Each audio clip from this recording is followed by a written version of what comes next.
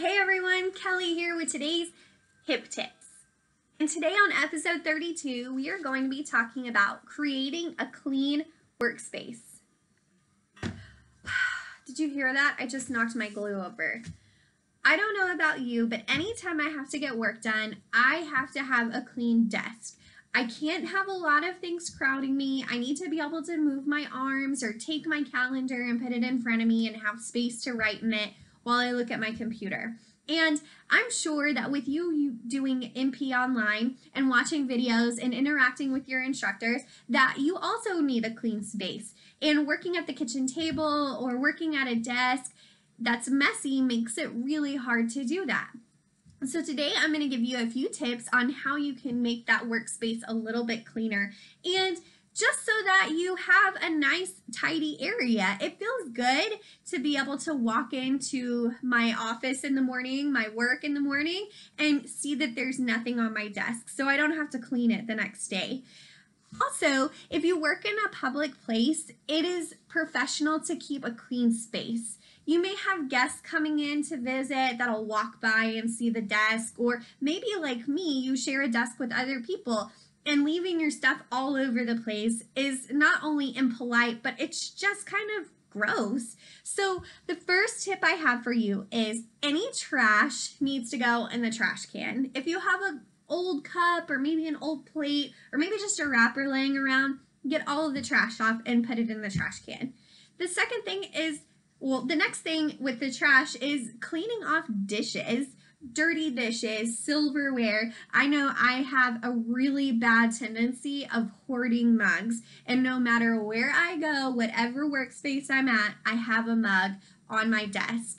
And the worst part of it is that most of the time they're filled with half old coffee, and that's just not sanitary, and it's just gross. So clean off those dirty dishes. Make it a habit of only having one glass on your desk that you take with you at the end of your day or the end of your classes when you're finished. So trash in the trash can, dishes in the dishwasher, clean them off, and any type of recycled materials, they don't need to stay on your desk, so take them to the recycling bin. If you're not using them as scratch paper, make sure you take them away because it's just adding to the clutter on your desk.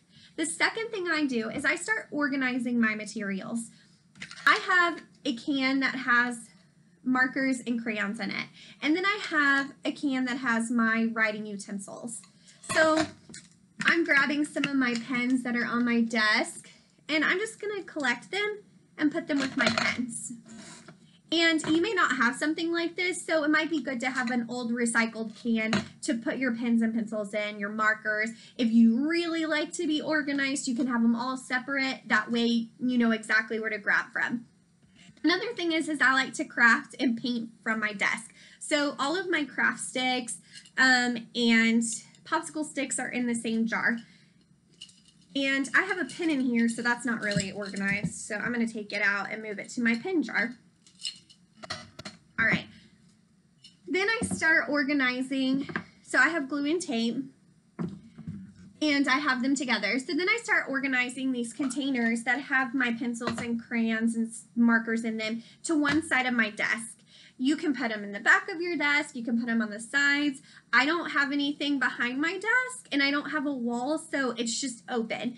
And if I put stuff right there on this back side, I'm more likely to knock it off. So I put it on the side in an area where I'm not going to be walking. So I'm going to turn this so you can see. So I have my craft sticks, I have my pens, my crayons, and I'm going to put my tape under here, and then I'll put my glue back here. My paint can go with my utility stuff, and then I like to put my office supplies in another can, so staples and a stapler, and I borrowed this from MP. It's going to go back. All my Post-it notes that I have, I like to stack together and make sure that they're all organized. Whatever Post-its that I don't need though, I'm going to remove them from my desk. I also have another habit of putting Post-its all over the place.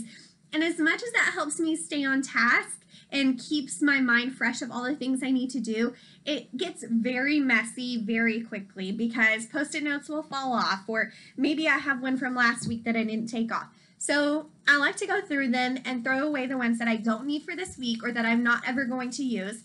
And then I like to stack up the rest of them and put them together. Again, even further, if you like to be super organized, you can separate them by color. I also have a stack with all of my not my Post-its, my index cards.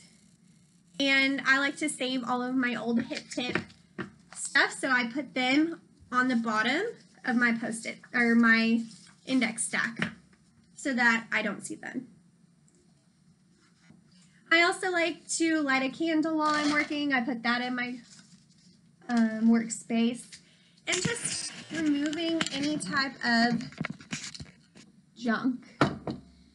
Here's my scissors, and what I'm going to do last is there's a lot of dirt on my desk, so the best way to clean that off if you're in a professional workspace is to wipe it off into your hand and then go throw that in the trash, and then spray down a rag with some water, or if you have Clorox wipes, I can't find any right now, and just wipe down your desk. If you're at home and you're going to vacuum, you can wipe the crumbs on the floor, but make sure you vacuum.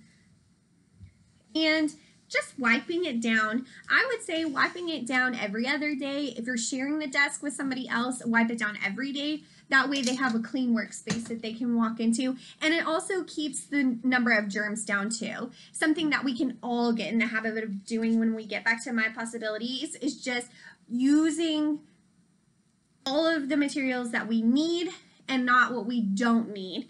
And then keeping our workspace clean, not cluttering a bunch of tables with stuff, not having all the crayons out that you can use, just taking one out at a time and reducing the amount that we touch on our workspaces. If you're like me and you have calendars or papers that you like to write on while you're working, I oftentimes organize them in a stack on my desk. So here's my calendar, and then here's my clipboard, and whatever papers I need go on this clipboard. If I don't need them that day, I put them in a drawer. That way, I don't have to worry about a bunch of extra stuff cluttering my space. And with my headphones, I like to put them in the corner. And now I feel like I have a nice, tidy workspace. So don't forget, the best thing you can do is to just throw away the trash, make sure the dishes are gone, and clean up as much as you can on the surface. That way, you just have a little bit more space than you did. Maybe you have a bunch of materials on your desk that you don't necessarily need or use all the time. Take them, put them somewhere else. I don't necessarily need to use the crayons, but I like to have them on the desk just in case. But if I start going a few weeks without using them, I'm probably going to take them off my desk and put them in a drawer. That way I have a little bit more space to spread out. No matter how you do it, don't forget it's important to sanitize, throw away the trash, and just try to organize based on category. And then that'll help you have a nice, clean workspace so you can get work done and focus on what you need to do. And if anyone else needs to use that space, it's ready for them. All right, you guys, I hope that you have a great day.